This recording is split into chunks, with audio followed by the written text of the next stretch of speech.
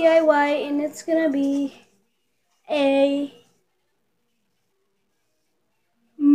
marker holder. So first you're gonna have to take a pair of scissors, cut through it like this,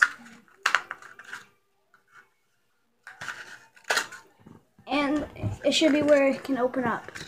Now I have on my Carlos, my teddy bear, for example. He is gonna show you what you need to do next. So what you need to do next is, I guess, fold it like this.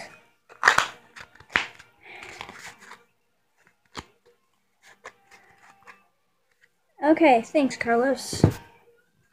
And then fold it so it's bendable like this. So then you can put your markers in it. But first you're going to need to tape it. Now, hold on guys, I'm going to move you so you can see what I did to the other one.